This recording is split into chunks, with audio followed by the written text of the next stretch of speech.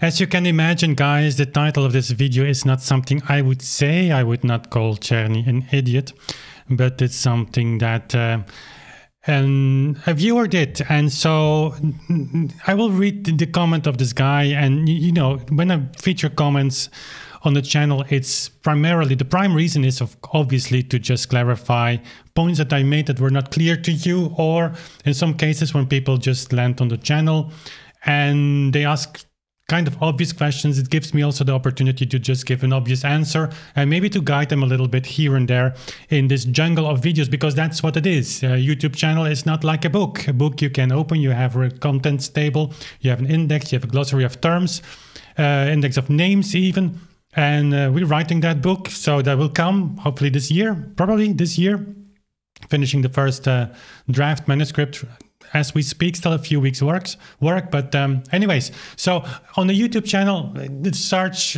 bar doesn't give you always an direction of where to go and where to find the obvious thing. And we have playlists and we have, you know, everything we can do, but you cannot just summarize or just bring 1,000 videos together and make it into a very appealing overview for some who's just landing here. But in some cases, people just knowingly make statements that need strong corrections. We had recently that of this Mr. Left Hound, who is obviously a fake account of someone who compared me to Einstein one time, and the 5 sentences further, I was just a conspiracy theorist. So I want to highlight those comments sometimes as well, because they, you know, they give us an opportunity to have like a clarification in another direction. When people say really idiotic things on purpose and with their full consent, you know, that deserves also a little word from me. And in this case, talking about Carl Czerny, it is in particular interest of the work that we do, and I think also of you, because what this guy is going to say is something that you probably hear a lot. Carl Czerny is not today enjoying a very high esteem. His reputation is not what it used to be in the 19th century. And that's a pity. That's something we should correct. And I see signs that that is slowly like going into the right direction, in the sense that even Carl Czerny's metronome marks of the cello sonatas of Beethoven are published, I believe, in Berenreiter, or is it Wiener Urtext? I don't know.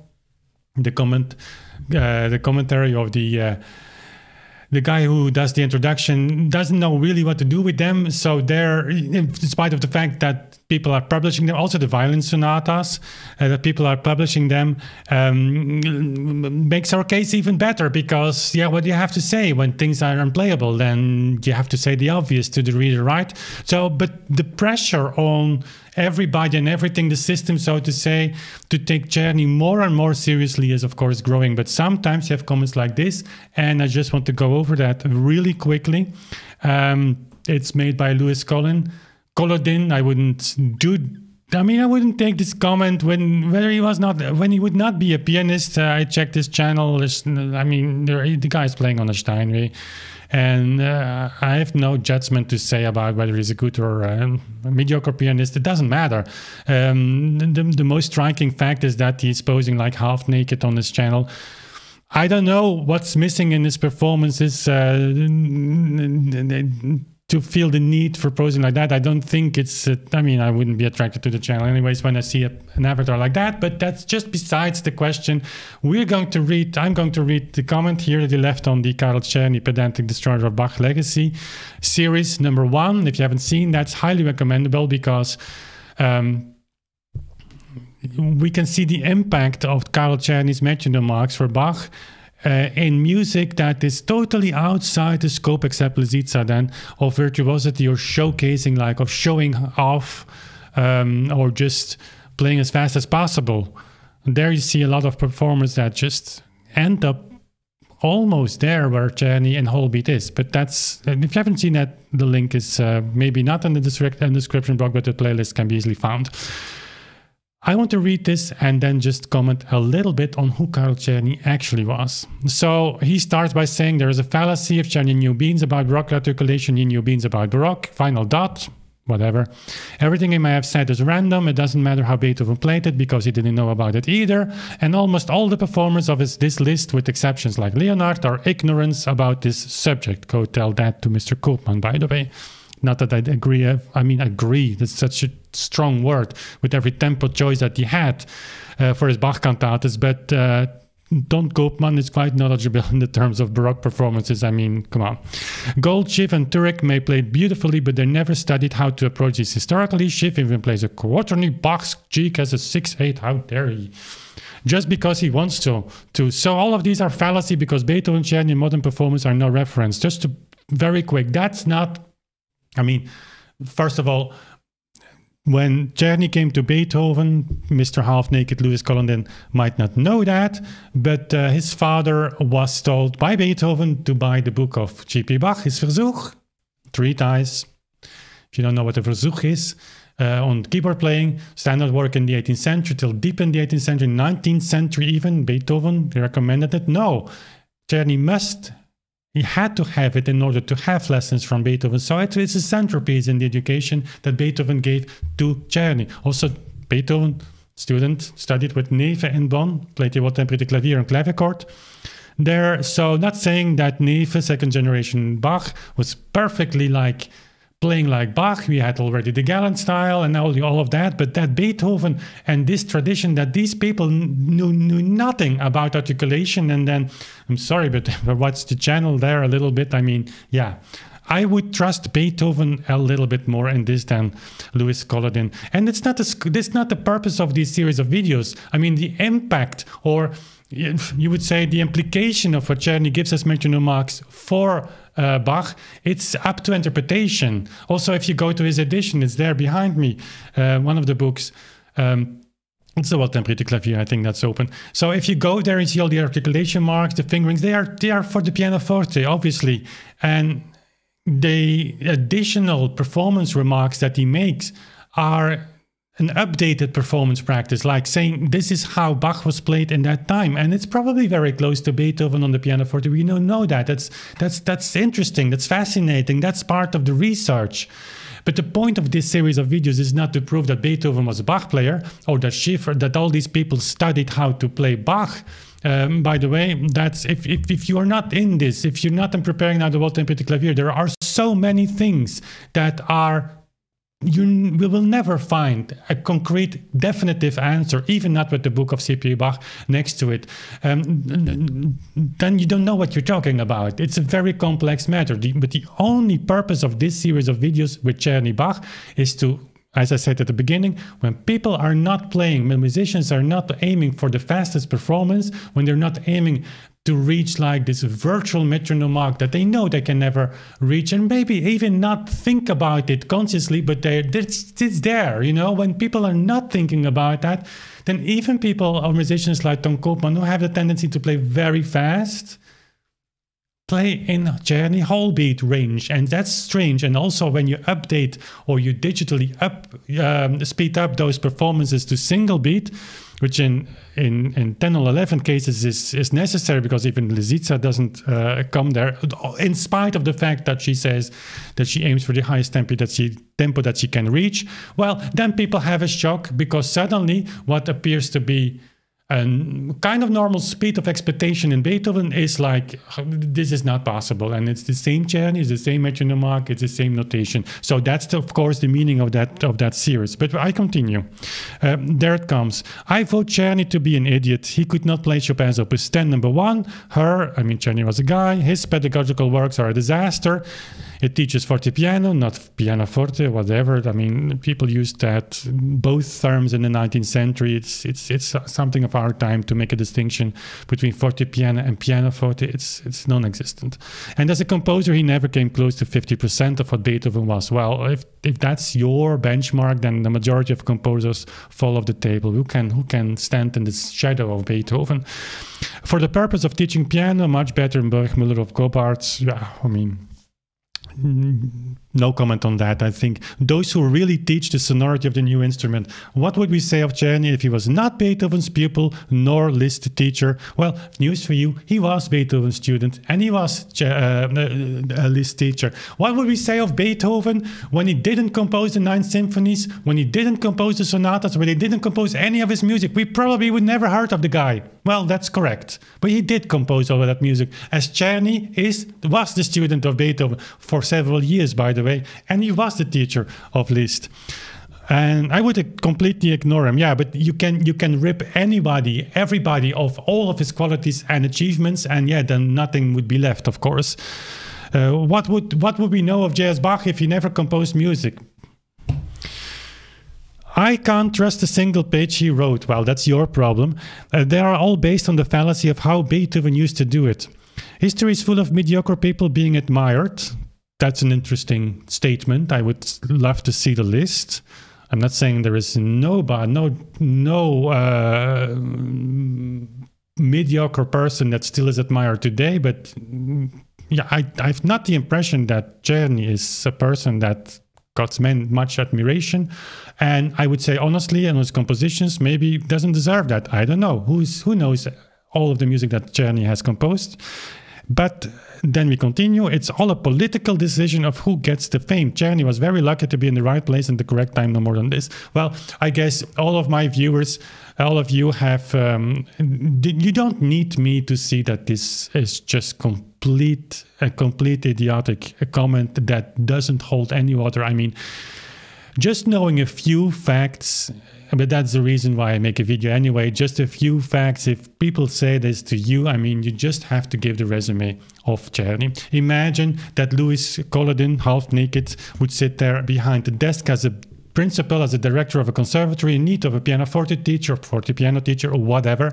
And Czerny knocks on the door and he gives his resume, and he would be rejected because Mr. Kolodin apparently, for him it's not enough that Czerny was for a few years Beethoven's student, that he was one of his few lifelong friends, that Beethoven referred to Czerny all the time when he got requests for teaching, that Czerny, by the way, he taught for 40 years, 8 hours a day. When you are that bad of a teacher, I would guess you cannot find pupils for 40 years, 8 hours a day. He didn't even get time to marry. He literally says it in his autobiography. I was too busy. I was teaching for 8 hours a day, and in my spare time, I was composing or writing. And he did wrote a lot of things. So Mr. Kolodin would be given like a list of almost 800 and so many opus numbers. But if you see the opus numbers that he wrote, like for instance, the Grados at Parnassum, 2 books, I don't know how many, but more than 20, maybe even 30, if not 40 pieces, of which many preludes and fugues, and the fugues are far from bad. I recorded some of on my channel on clavichord. They're very interesting pieces, and so you would end up in way over 1,000 compositions. By the way, on the resume would be Franz Liszt saying, if you see Czerny's first sonata, I believe it's Opus 7, you immediately see words of Liszt, what kind of great composer we lost, in the person of Czerny, who composed just too much, who didn't have the patience to wait for a composition to be, I mean, all of that. He was a teacher of Carl von Beethoven, Beethoven's nephew. He was, when Beethoven really needed a high standard transcription of any of his important work, it was Czerny who made that. And he made that in a time that is just amazing. If you see only the transcriptions that he made. You know another person who was very good at this? Franz Liszt. And guess who was Franz Liszt's teacher? When Czerny was asked, how do you do that? He said, guess who was my teacher? Beethoven.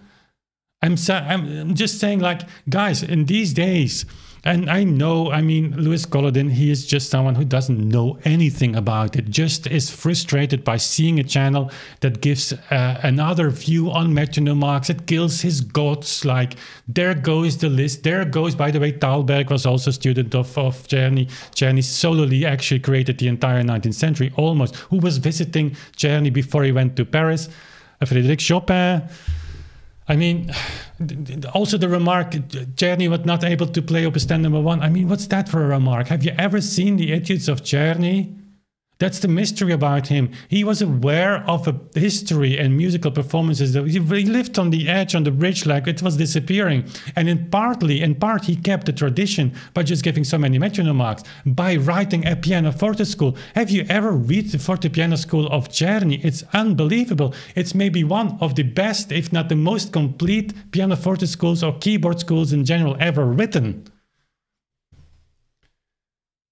We should pay more attention to Czerny, and the final point is, if you disregard him as a musician, we will never know what he was worth. We only know that he gave many of the premieres of Beethoven's sonata. The Hammerklavier Sonata was premiered by Czerny after a few weeks of practice. So bad, so terrible the guy couldn't have been. We have the famous letter of Beethoven where he really apologized for being outraged after a concert because Czerny added some ornaments to his music.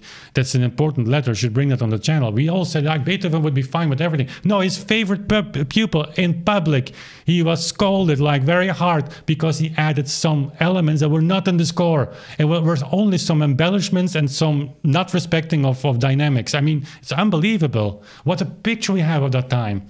But Czerny, and I'm not saying in the series that we should go to Czerny to learn how Bach is supposed to play it, but is his source much closer to Bach than Mr. Kolodin is? We should study, we should learn, we should recontextualize, we should reposition Czerny in the context of its time. And when he writes, I'm writing the tempo of the fugues as I remember Beethoven played, well, then we are close to Beethoven. We can say that Czerny was obviously lying. Like everything. Yeah, I mean, but then we can only trust the sources of the 19th century where we can actually pick some sentences here and there that serves our cause. I mean, that's not how research works. You have no judgment over sources until you can prove at the very, very end, after trying everything, that the source is not worthy of being used in like finding an historical truth or correct or reconstruct something. Only then. You cannot upfront say that's all nonsense, because it doesn't fit my taste, it doesn't fit my conviction. That's not how research works. And so when Czerny writes, these tempi are how I remember Beethoven playing, then we should take this very seriously. Why would he lie about that? Why would he? If anything, Beethoven was for Czerny like, can you imagine how, when Beethoven died in 1827, he didn't metronomize his sonatas except the Hammerklavier Sonata. Also, the reason for that was because it was partly, some movements were at the end in general, it was given to Ferdinand Ries, his student, and to other people in London who gave him his the famous Broadwood pianoforte. So, for reasons of people there to play it in the correct tempo, Beethoven gave metronome marks. But for all the rest of the sonatas, he never metronomized. Guess who started doing that right after Beethoven's death in 1828 in the Haslinger edition? If you find them on the internet. I don't know if they're on MSLP. I have them at home, first editions, given by Lorenz Gardient, obviously. But those metronome marks are by Czerny's hand, right after Beethoven's death. I'm not saying that they had an agreement to doing that, but it wouldn't surprise me. He was so close to the master that everything he wrote is very important to study. So in other words, if we come closer to Beethoven through Czerny's edition, maybe not the fingerings, maybe yes, maybe not the articulation, maybe yes, we don't know, I don't know. That's the fascinating thing of doing research. But you have to open your mind for that to happen if you just condemn Czerny. And by the way, this is a very strong statement, but many people do that today. Who is taking their guy seriously in terms of playing? I was recently giving a concert, and there was like a very, very nice lady. She's almost 90, harpsichord player. I know her. I mean, and we were talking about this, and I mentioned Carl Czerny and then Bach, and she was like horrified. Like, you're not using Bach and Czerny in the same sentence, right? His editions, really? I burned them all? Like, she didn't say that, but it was quite kind of the answer. I mean, if you have that, I can understand that, because that's how we how we grew up. I mean, Czerny, Bach, really? That's crazy. Don't say, go to a harpsichord player and say, like, I think these Czerny and tempi are interesting to understand Bach. I mean, he will just not even say anything to you. I mean, it's like, really? But it is interesting. It is more than interesting.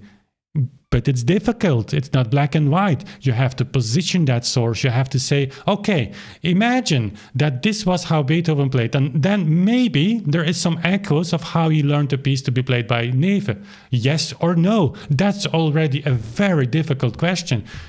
But you won't get much closer to Beethoven Bach performances than through Czerny. And when you're there, you as well can take a few steps more and say, what can we learn if we zoom out? What other sources do we have in regard of tempo? Gottlob Turk, for instance, give a very absolute tempo indication, which is interesting. I come back to that. It's hardly ever mentioned, and there are some really strange things happening around that as well.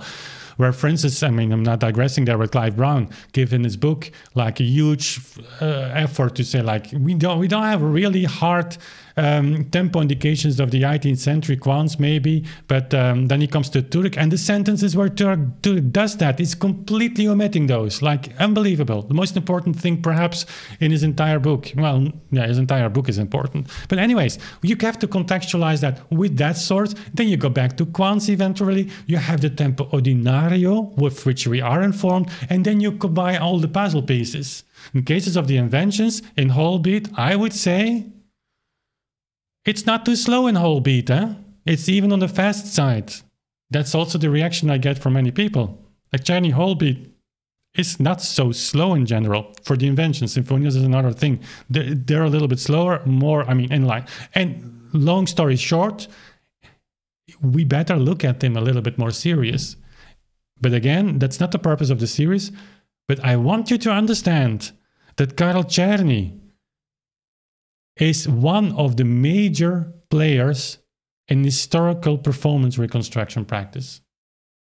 And although more people than you'd think are taking him seriously, on a general scene, in general, he deserves way more credit. And the reason, I think, but that's the final point here, and that's just speculation, but the reason that so few people are standing up and saying, Carl Czerny, we take him seriously, his editions, his metronome marks, everything, his pianoforte school, not only to study Beethoven, the context of his time, and maybe earlier music, the reason that people don't do that is because he has been destroyed in the 20th century.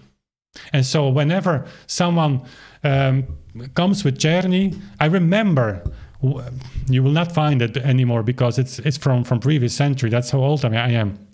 But when we had the Queen Elizabeth competition, there was a year, I was still in Amsterdam, where Josse Nimmersil was there in the jury, and also I think Rian de Waal as a pianist. I mean, both great musicians.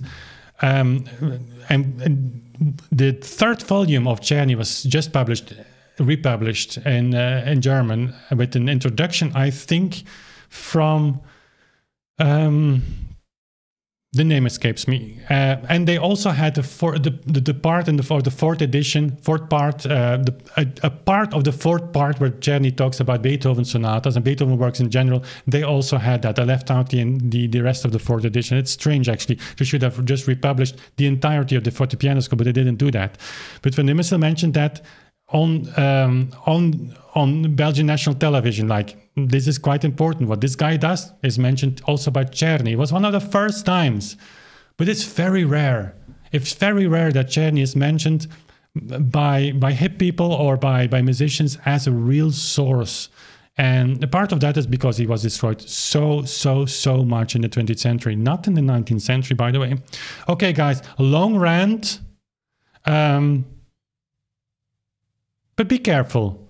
Going back to the 19th century, it's not that you can nitpick, you know, this source I like, this source I like. Czerny we completely disregard because he was an idiot. By the way, really final point, I'll come back to that more extensively.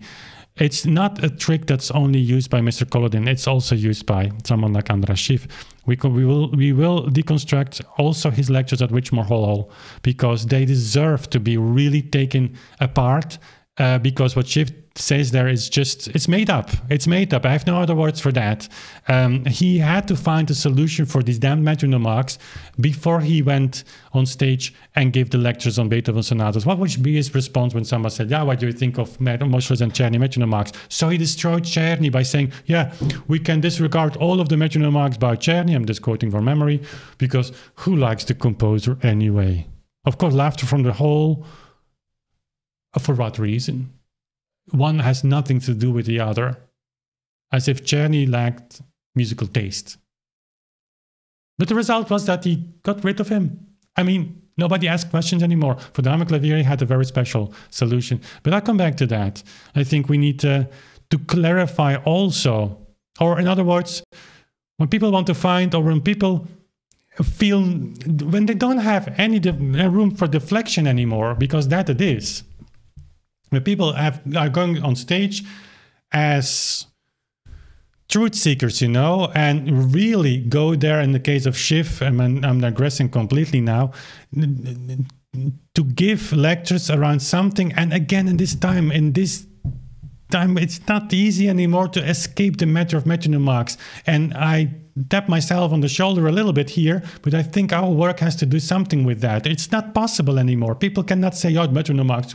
I mean, come on, who takes that serious? Nobody. We can discuss no, we cannot discuss on metronome marks. The metronome mark is just a ticking reference, so many ticks per minute. But when Schiff goes on stage, of course, he needs to give an answer, and this answer was just get rid of them at all. And so no questions asked anymore. We will ask those questions, but that's maybe partly also because why I made this segment on the half-naked Luis Kolodin. I mean, come on, who has an avatar like that? I think the name is Avatar, right? A picture where if you want to be taken seriously. Anyways, that was it for today. If you're still here, I suppose you are subscribe to the channel, but if you haven't, go and do that, hit the bell, and also visit our Patreon page.